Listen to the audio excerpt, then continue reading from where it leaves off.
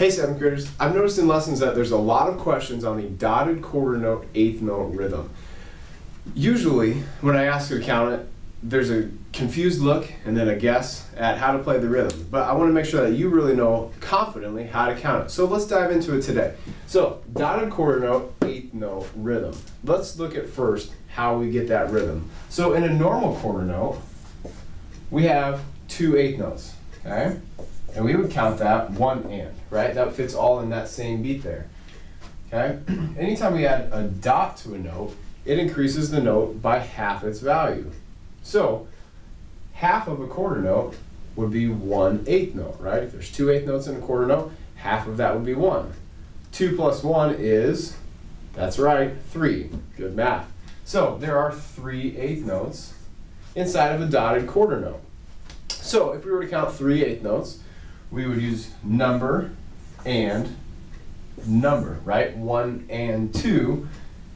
And then say we tag that last eighth note on the end here, that would be the and, right?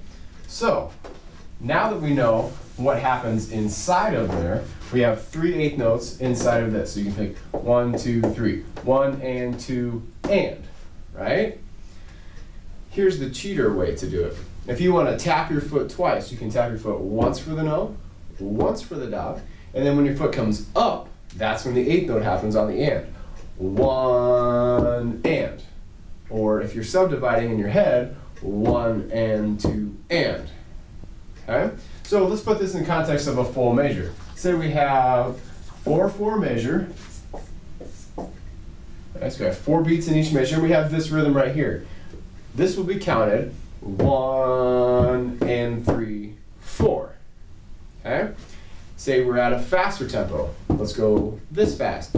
1 and 3, 4. Or slower, 1 and 3, 4.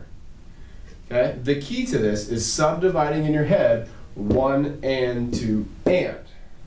Okay? Now let's mix it up just a little bit. What if we put the dotted quarter note on beat 2?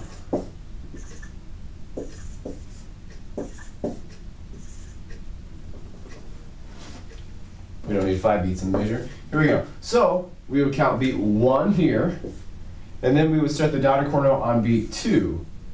And then we'd have 2 and 3 and then 4 right here, right? Since we have 3 eighth notes inside of the dotted quarter note, you'll count 2 and 3, and then and will come after that. So you use the same thing where you'll tap once for the note, once for the dot, and then when your foot comes up, that's when the eighth note happens.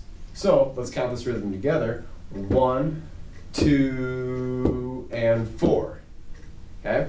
The most important thing is when you're coming across these in your music is that you tap your foot and count through it. Okay? Feel the pulse. Whether you tap your toe inside your shoe, tap your foot, whether you're tapping your finger, whatever it is, make sure you're feeling the pulse and know exactly where that's at, and that will help you count those tricky dotted quarter note, eighth note rhythms.